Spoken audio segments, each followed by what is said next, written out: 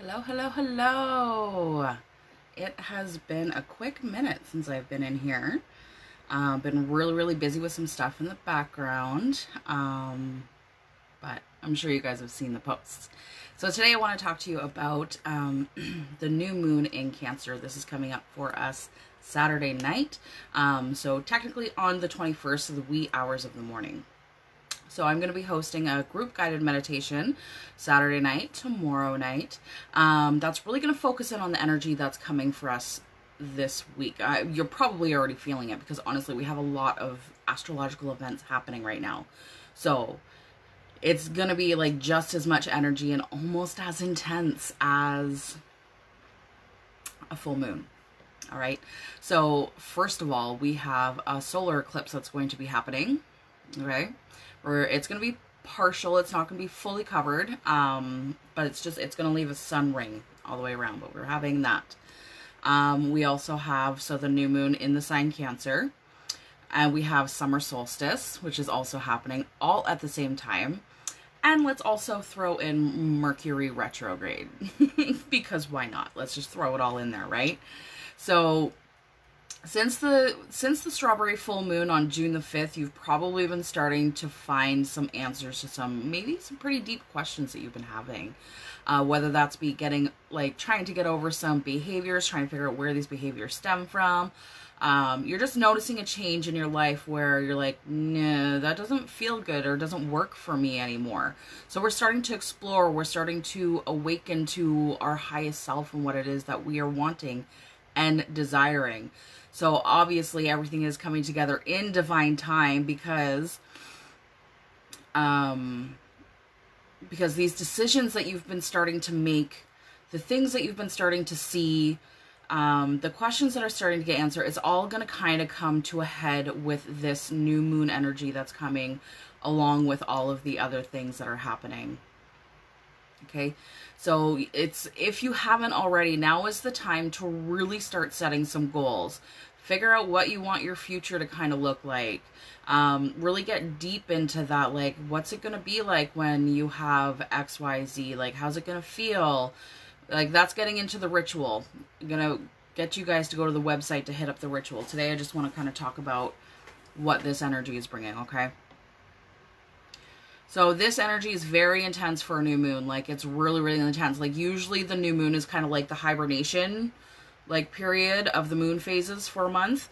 But there's no hibernation this month. There's no getting away from the energy at all. There's no kind of like rest, recharge, relax of the new moon. Like, that energy is not really present in this one.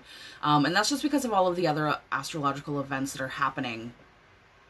But watching this, reading the blog, doing the ritual, doing the guided meditation, that's all really going to help prepare you. That's going to help you take the energy for what it is, because it's not a bad thing. Yeah, energetically it might feel a little chaotic, but there's always something on the other side of it, right? Like, everything is happening for you. Nothing happens to you. It always happens for you. So let's go in with an open mind and just look at what these energies are bringing. And then we can recognize when maybe something is happening that's like out of normal for us, like out of the norm, out of the usual, and just kind of see what it is.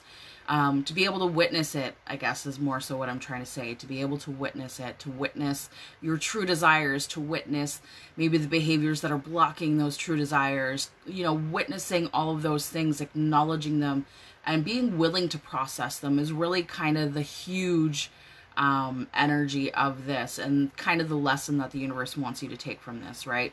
It is time to step up to your dreams and deliver everything you have. It's time for you to deliver everything that you have to the universe. All of your desires, all of the things that you don't want to carry on your back anymore, all of the emotions that are holding you back. It's time for you to put everything into this like beautiful little bubble and send it off to the universe.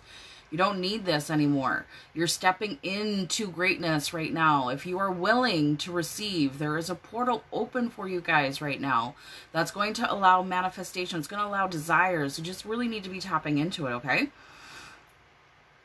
So let's just take it one step at a time, and let's just take a look and see what's really happening here. So we want to be able to understand the circumstances better so we can get into the space to receive the messages that the universe is trying to give to us, because this new moon energy really is intense. So let's start with the solar eclipse. Let's start with like what that kind of is going to feel like and like what's going on with that, because eclipses can affect us all very, very differently.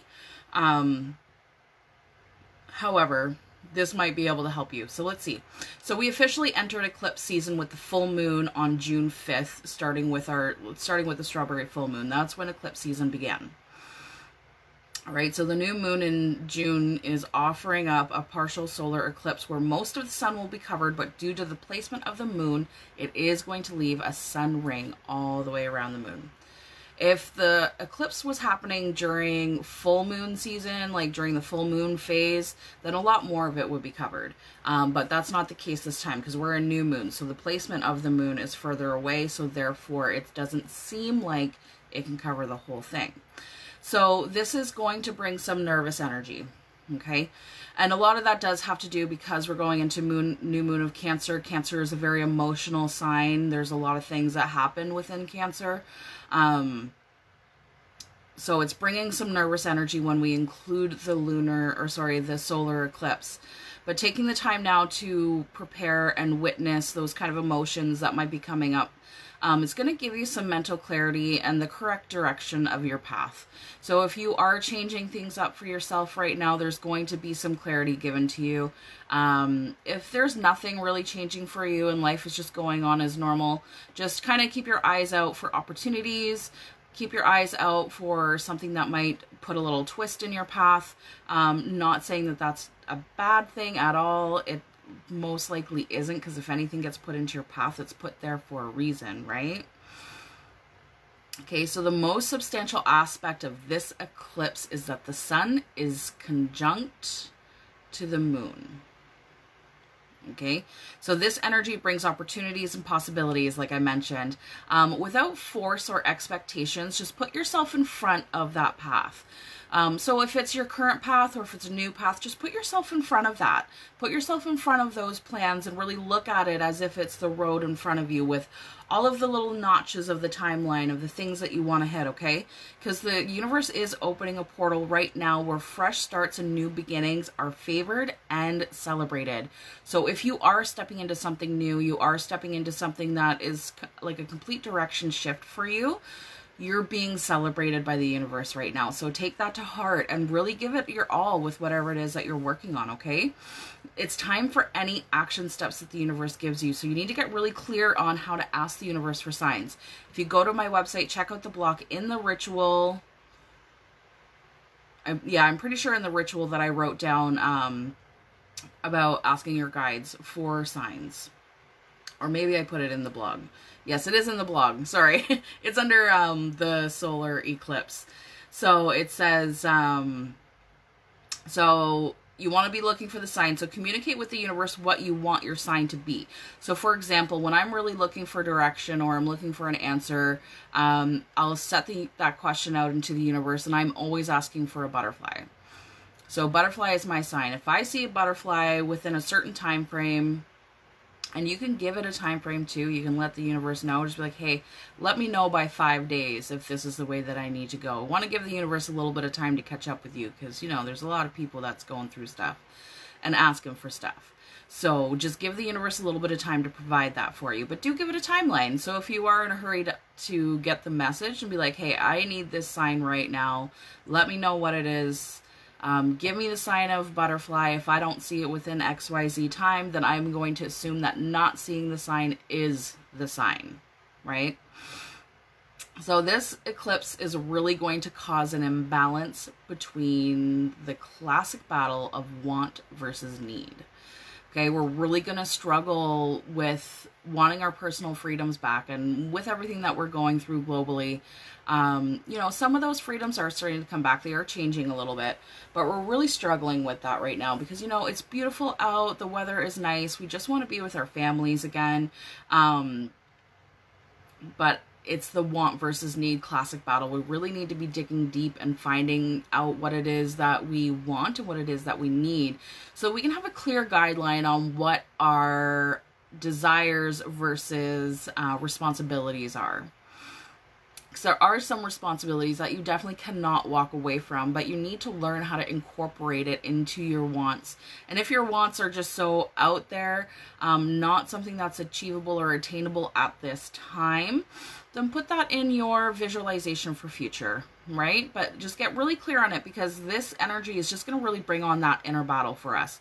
So if we can get really clear on all of our desires, all of our responsibilities, and kind of draw a line down the middle and just be like, okay, this is what I have to do. This is what I want to do. Take a look at the have to do. Is there really anything in there that you can eliminate that you really don't have to do, but in your own mind you have created the responsibility? Just get really clear on that so that you can avoid some of that inner battle that's going to be present in this energy. And this energy is going to remain for the next, like, we're probably feeling it now as of like a couple of days ago, and we're going to continue to feel it for probably up to about 4 to 5 days, I'm thinking. Okay. We're going to want to start doing things that maybe we cannot do due to restrictions. It may leave us feeling a little bit agitated. And like, this energy can really pull us towards pleasure seeking, impulsiveness, and recklessness. So we just need to be aware of those energies that can sometimes come out. We just really need to be patient with ourselves. We're learning so much about our highest selves right now because we're more connected than we ever were before. So it's important to remain patient. And if you start to feel those feelings of like pleasure seeking, impulsive and reckless behaviors that are so not like you, then just take a step back and think for a minute, like, what is actually happening here? And the classic questions that I always tell you to ask yourself: is it true? Is it real? Is it necessary? Right? So ask yourself that while you're having some of these behaviors or things that are out of the normal. Just think, like, what is this? Is it true? Is it necessary? You know, like that. So take the time to really lean into the faith that the universe does got your back, and that the universe is going to catch up to your dreams. Just give it a little bit of time to catch up to you, because ultimately it has the best plan in place for you. So you can set out all of these desires that you want in your life. You're not necessarily going to get them all or any of them. It just really depends on what the path is for you, right? But with every question and every sign that we ask for, that we seek, it's going to get us closer to our purpose. So there's no harm in it. It might take us a little while longer than others, but that's okay. There's no race. We're always in divine time. Maybe you just haven't met the person that you were meant to meet to get to where you want to go. Yeah. You know, like, there's so many things that can come into that. All right, so next let's talk about the summer solstice a little bit, and like what kind of energy the summer solstice can bring. You know, it's all about a time of like rejoice. We're just so happy. The days are longer, the nights are shorter. You know, this is a time when we're taking vacations, we're spending time with families, we're camping, getting connected to nature. So there's just really a beautiful buzz about summer. So to understand the energy, let's explore the deeper meaning of solstice, because it's not so much like, it's not just about how the axis is tilted for the earth and us being closer to the sun, being further away, you know, like it like that is the scientifics. But if we look at it on the spiritual / energy level, so our day is considered yang / masculine energy, and night is considered yin / feminine energy. Okay, so what we're seeing here, and which correlates very much with what we just talked about in the solar eclipse, is that there is an imbalance, right? Because now we're having longer days and shorter nights, so the yin and yang is no longer balanced. Okay, so now we're going to be having like really strong masculine energy that's going to be coming into play here, okay? And like, it can be forceful. It can really feel like a lot with this masculine energy, especially for my fellow sensitives, okay? Because it's really pushing you to get uncomfortable. It's pushing you to get out of the box. It's going to push you to explore, because you're setting yourself on this new path. Chances are things haven't been working out the way that you've been wanting to up to here. So now it's time to start looking at how you can do things differently, how you can tune in to your highest self differently, so that you're truly following inner guidance into what it is that you need, okay? So as I mentioned, this energy can be really difficult for sensitives, because like sensitives, I am a sensitive as well, so I'm gonna apply this to me too. But like, we're usually battling like we always have an inner battle of self-worth almost all of the time. Like, sensitives are very, very sensitive about their worth. Okay? So this masculine energy is really wanting us to speak out true desires and true needs. Okay, significant personal clarity. This is what's going to come when we are willing to witness this masculine energy, witness how uncomfortable it's making us, and still be able to forge on and keep looking for the messages. Okay, it's super exciting. Okay, so just be really patient with yourself for my sensitives. Okay, my sensitive people. Be very, very patient. It can be really, really hard. I personally know that so often we just stand there and we look at this beautiful fire just burning right in front of us. It's there, it's within grasp, but we hesitate so much. Let that fire in. Let that fire enter your aura. Let that fire get in your body. Spark that passion. Speak that truth. Do what it is that's going to bring you the happiness through desire and through change and through need, right?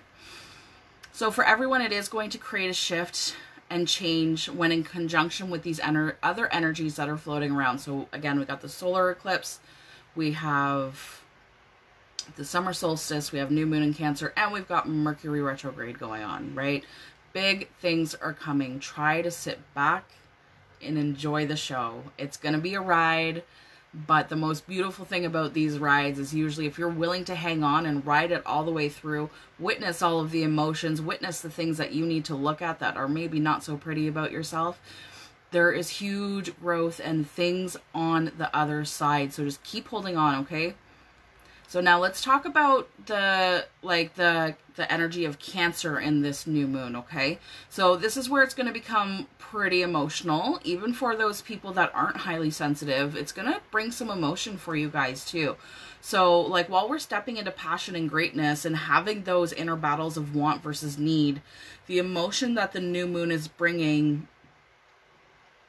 is ultimately healing. Okay, ultimately that's the desire of this energy, is just to heal, just to release that anything that's remaining in you from the full moon that you weren't able to release. Now is the time to finish getting that out. Okay, so this emotional release is allowing growth by providing space within the heart space for growth, right? So new life / passion to be born within you. All of these energies are working in favor of forgiveness, release, and clarity for the future. So it might seem stressful if you allow these energies to take you over, because it can be chaos. It can be. But just breathe and know that you're okay. All right? Just be patient. Sometimes the best action is no action. Just sitting back, waiting for the signs, waiting for where it is that you need to take the direction, setting those desires out into the universe, and kind of waiting for the universe to reply back. Okay? So if you are finding it to be a little bit too much with the energies, just really dive into what you're thankful for. Like if you really can't get into wants and desires, you're just like, that is just too much for me right now.